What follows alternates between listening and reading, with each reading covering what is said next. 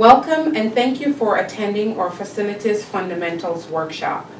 This is the first in a series of workshops utilizing the skills and experience of our staff to benefit the campus community while telling our story as a department.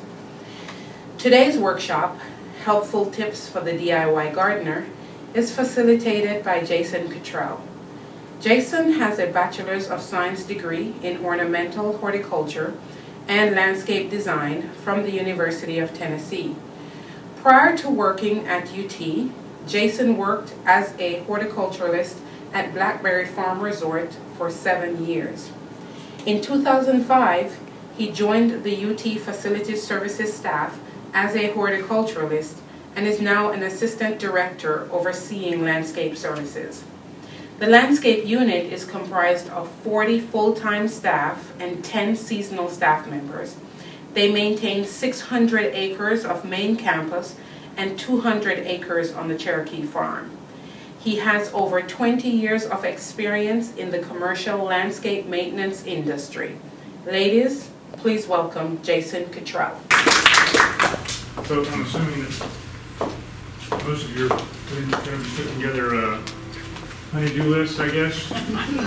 So now, in thinking about who might be here today, of course, I knew there was a large number of females that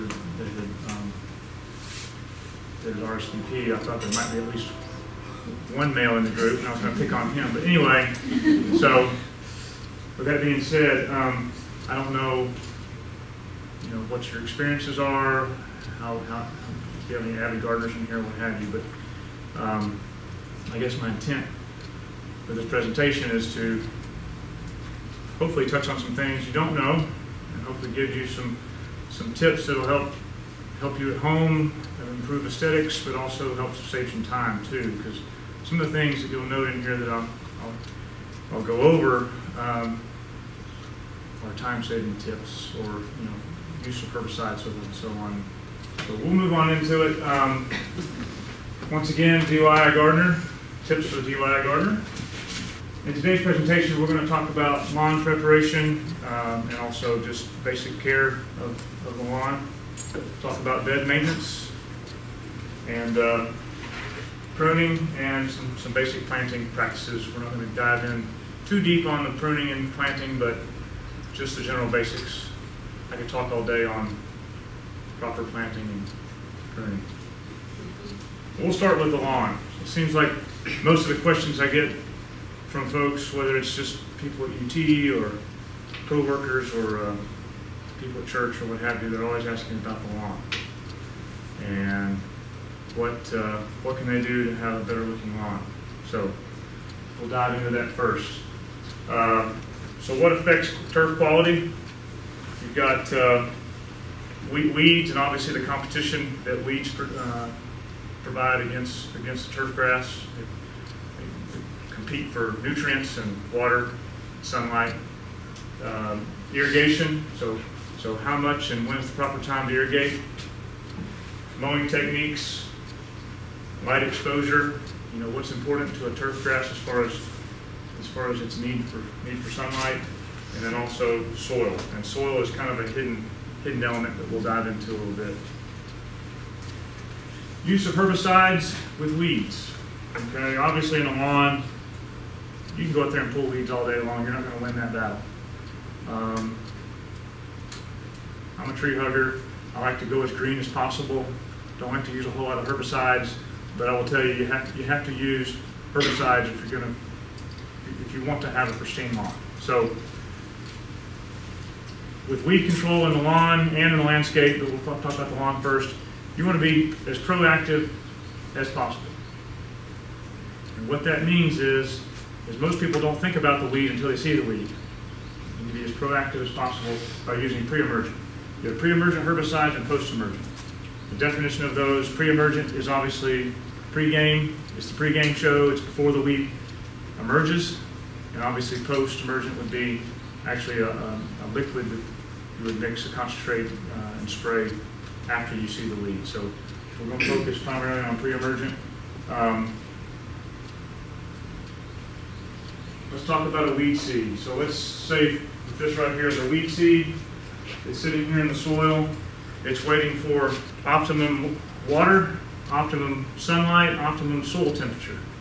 Once the soil temperatures start rising in the spring, that seed, the first thing it's going to do is throw a taproot into the soil. Once that taproot has established, then at that point in time, it's going to start the above ground growth that everybody sees. What's important about that taproot is that if it hits a pre-emergent herbicide, it'll kill that root. Therefore, that weed never has a chance. So, this is just an example. This is one product. It's called Dimension. It's probably one of the best products on the market for lawn pre-emergent application for weed control. It is a granular product. You're not going to be able to go out and buy this at Home Depot, Lowe's, garden centers. You're going to have to go to John Deere Landscapes or Keeling or some of the commercial suppliers. Homeowners can buy from these folks. You can only buy non-restricted chemicals from them. So this is a non-EPA restricted herbicide. You can walk in off the street and buy it, not a problem. The key time to put this down, and this just helps most people. Most people remember this more than anything. It's before the forsythias bloom. Forsythias have been shown to coincide with germination of weeds and a lot of our weed problems that we have. So, for all case and purposes, your pre-emergent needs to go down in February. Okay. By applying it in February, you have a few rains that hopefully take place. It'll create a layer in the soil, and then you've got about an 80 to 90% protection then against weed population. You're still going to have some weeds, and that's when you go back in with your broadleaf herbicides and so forth. So, Can I ask a question? Yeah. Do you do that yearly? You do that yearly. Yeah. Okay. And then if you're concerned about crabgrass and summer weedy grasses that pop in, then you want to go back in about 2 months later. You want to read the label. It'll give you some instruction. But typically, most products are about 2 months later. You go back in and do another application, and they'll give you control throughout the summer, or at least during the time frame in which those summer grasses are germinating. You don't want to wait too late in the summer to put these down, though, because then in the fall you're going to do a renovation or you're going to do overseeding, and I've already explained how it works. Yeah. It'll affect your overseeding. So, all right. So post-emergent, I'm not going to go dive into that too much, but there's plenty of products on the market for broadleaf weed control on the lawn. One thing I will tell you, one tip I will tell you, is most of these herbicides, or post-emergent herbicides, do not have a surfactant. A surfactant is like an oil that allows it breaks the bond of any waxy coat or any pubescence that's on the leaf surface. You can certainly buy a surfactant. I never see surfactants on the shelf at Home Depot, Lowe's, garden centers. You can only find them at Co-op and other places. But you can also just use liquid dish soap. Just use Dawn or Joy or Palmolive or whatever. So a few tablespoons for a tank. All right, so we'll dive into irrigation. So how much is too much? What's too little? And what's just right? And then also we're going to talk about a little about when is the right time to water. So let's talk about when first. Textbook time to water a lawn is going to be as close to daylight as possible. I mean, you can water 5 o'clock in the morning before daylight. That's fine. You can even water after the sun comes up. Don't wait till too late in the day because you're just wasting water. It evaporates too quickly. By watering at night before you go to bed or in the middle of the night, what's happening is you're introducing moisture that's going to sit around in that lawn all night long, especially with our high humidity that we have in the summer months. That's going to invite all sorts of fungus and disease problems. So basically, as close to sunrise as possible. How much? So once again, textbook, 1.5 to 1.5 inches of rainfall per week is what a tall fescue lawn requires. Basically, grass is waterlogged. Shrubs, trees don't require a whole lot of water once they're established, but turf is a continual water hog its entire lifespan. So But you don't want to water that 1.5 inch of rainfall at one time. You don't want to just put it all down in one day and say, okay, I'm good for the week. You need to break that up into frequent waterings so that you're getting that soil, that root zone satisfied, and then you wait a day or so, and so every other day is about right for the summer months. Obviously not as much in the spring and the fall, but summer you definitely need to keep water on the lawn if you've got a nice healthy lawn. About every other day in the heat of the summer, especially if we're in a drought. And then drainage. Drainage is important. If you have poor drainage, you obviously have water sitting in the lawn. You may have a heavy clay soil. You may have low areas. Obviously, you can fix the low areas by filling those in. That's not an issue, really. We'll talk about what's under the surface here in a few minutes, but if you have a dull mower blade, you're going to have, if you lay down and look in the lawn, kind of like Honey, I Shrunk the Kids, you're looking at grass blades that have been ripped off. The tips have been torn off, they haven't been cut. If you have a clean cut on a grass blade, then it kind of cauterizes itself and it seals up, and you stop water loss, and it heals pretty quickly. When you rip the blade of grass, not only is it aesthetically not very pretty, but you're creating more sites for water loss. That grass blade has a hard time of kind of sealing off those wounds, and also opens up more and more site, more surface area for disease and fungus to set in. Okay, so sharp mower blade is important. You usually want to sharpen your blade at least once a year. If you're one of those that hits rocks and sticks a lot, maybe more than once. So a lawn that is cut with a dull mower blade will kind of look like it's been chewed, and have that dull. Basically, you'll lose that green health, and you can have the healthiest lawn in the subdivision, and it's still going to look terrible if it's cut with a dull blade. Just change that. Cutting height. Cutting height is important on tall fescue.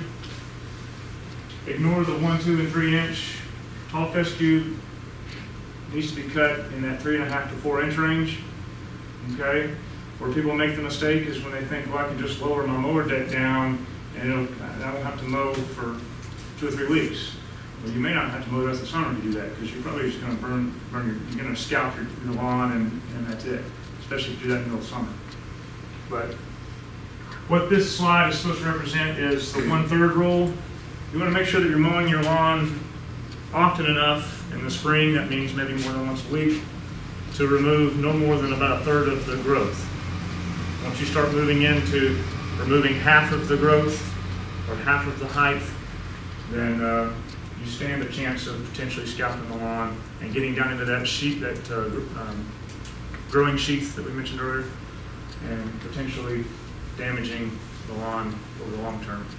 It takes turf grass a whole lot longer to pull back from a scalp situation. When you've gone into that growth sheath with the blade, it has to pull from its reserves, reserved energy to restore that blade, or restore that system. So you want to make sure that you're cutting in the blade zone. And then grass clippings. We'll get into light here in just a minute, but obviously grass clippings, if you'll notice here, those grass clippings are so thick, they're not only blocking sunlight from hitting the lawn, but also probably in the heat of the summer, they're holding heat in, which will kill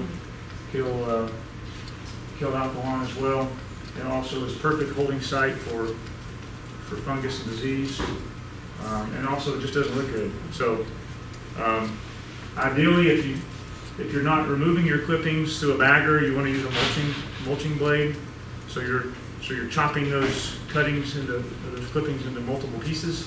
And that's actually good, because then you're kind of actually feeding the lawn as you go. You do have nitrogen and phosphorus, potassium that's inside that clipping, and then it breaks down and feeds the lawn as well. So light. All I have to say about light is turf any kind of turf enjoys light. I've noticed that tall fescue, though, will do probably better than anywhere on the north and east side of the home, especially a two-story home.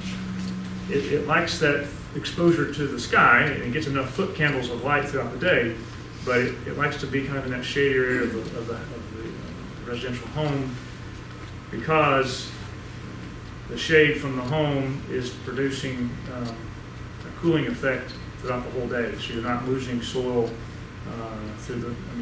moisture through the soil and excess moisture loss through the grass blades. Whereas grass on the south and western exposure tends to be a water hog.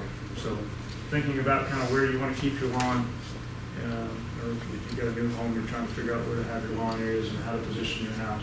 It's something I want to think about. If you like trees and grass, you're going to have a little bit of a problem.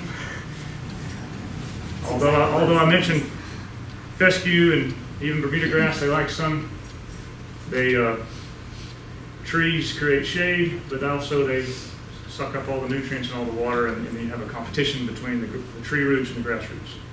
So. All right, so I mentioned soil conditions a little bit ago, kind of a hidden problem. Most homeowners have no idea what their pH levels are. They have no idea what's going on under the surface.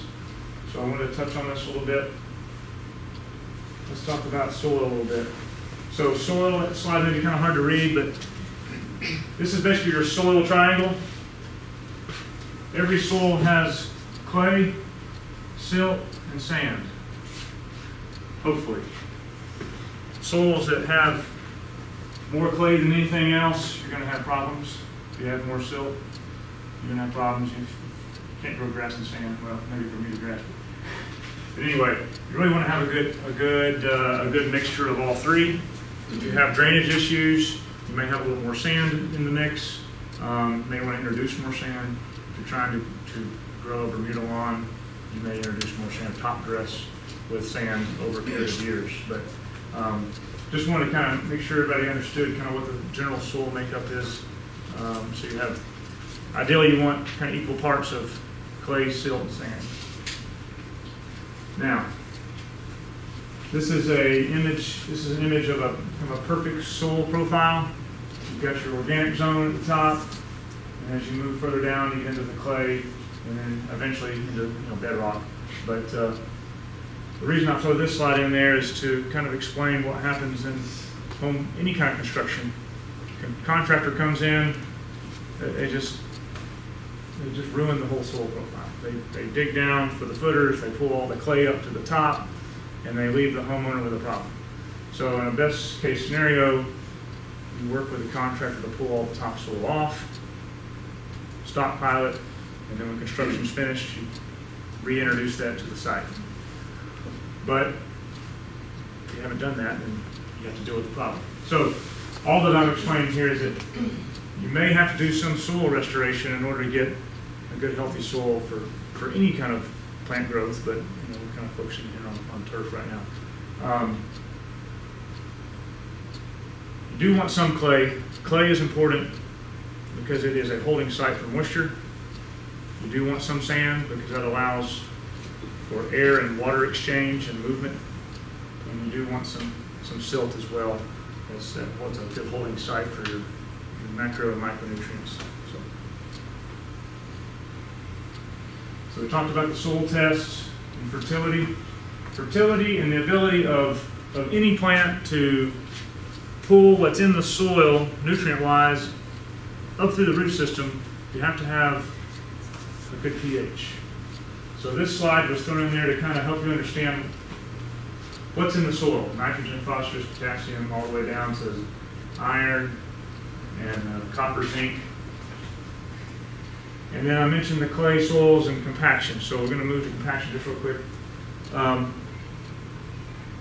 A car that's parked, a teenager's car that doesn't have room on the driveway or in the garage, you park it in the grass for 4 years until they go off to college, or two years, I guess, they go to college. That's compacting the soil. Tailgaters on campus every other weekend in the fall, they're compacting the soil. It's going to happen. So depending on how much compaction you have going on at home, you want to get yourself on an aeration program.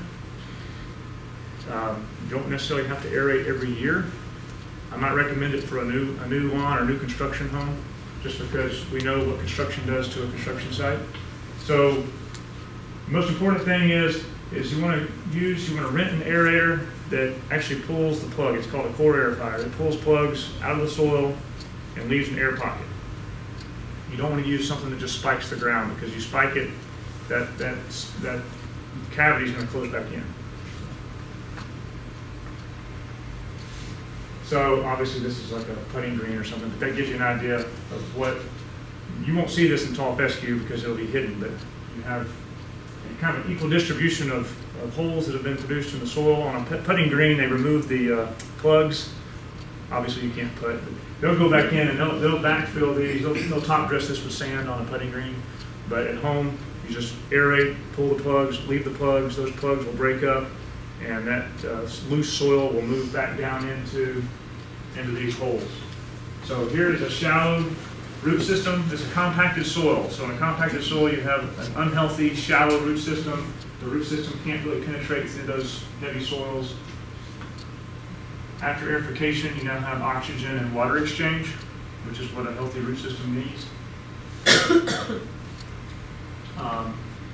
As those plugs start to break down and filter back in, then new roots start to develop in those plug sites, and then within just a few months you should be improving, and over a period of a few years you should be improving the root system of your lawn. What that does is two or three things. Number one, deeper root system means you're probably having to water less, because those roots are reaching out in further places, they're reaching down in the depth of the soil profile where they can capture more water. That also means in the summer months, you're going to have less die out over the course of summer and less work to have to do to restore in the fall. So, real quick, I'm not going to go into great detail on this, but when's the right time to renovate the lawn? Tall fescue, do not do anything now. Don't go out and waste money on seed and so forth and so on. But what's going to happen is you'll get good results. It'll look great until we start warming up in the summer. The root system hasn't had a chance to develop to withstand the summer heat and summer drought, unless you're just going to plan on forking out a lot of money for water bills. So best time to renovate for cool season turf, tall fescue specifically, would be in the fall. So what that means is you go in usually late July, August. If you just have a trashy lawn, you've got weeds, you need to, I would just recommend you start spraying Roundup and just spray everything out and start over. So you start that process early, because it's probably going to take a couple of spray cycles to get all of that killed out. Make sure you're doing a soil test to see what you've got going on in the ground, and then do a lawn renovation. We'll talk about something here in a minute you can rent to help out with that. Warm season turf, Bermuda grass, zoysia, stuff like that. You typically want to save those renovations for spring and summer, since that's the time of year when they love it. The drier the better for those turf grasses. So I have down here at the bottom a slit seeder. Okay, a slit seeder is looks like an aerator that you can rent, but it actually has a horizontal shaft with vertical blades about every 2 inches. And if you'll notice, it just slices a groove in the ground, and you can set the depth. Typically you want to just scarify the ground about 1/4 of an inch or maybe 1/8 of an inch. What that allows you to do is that gives you a little groove so that when you are overseeding your lawn or trying to do a renovation of the lawn, you get good seed to soil contact. It's important that that seed has good contact with the soil. If you just throw the seed out, you're probably not going to get all of that seed down to the soil surface. So what happens is this creates like little cornrows where the seed drops in, and you can it's actually best to run this maybe in a checkerboard pattern so that you crisscrossed you had crisscross patterns. So by running this across a couple times and then overseeding as you water the lawn and as it rains, it'll wash that seed into those grooves, and and you can be very successful doing this. So if you'll notice in this particular lawn here, they may have had some crabgrass or maybe even some Bermuda that's come in through the summer into their fescue lawn. So they've just killed out a section of lawn with a herbicide, but they've gone ahead and run that slip seeder over the entire lawn, and then within a month or two, you shouldn't even tell they've even been there. It should look pristine and green with the right amount of water. So I know I'm skipping over this pretty quick, but that's the best way to renovate or restore an old lawn.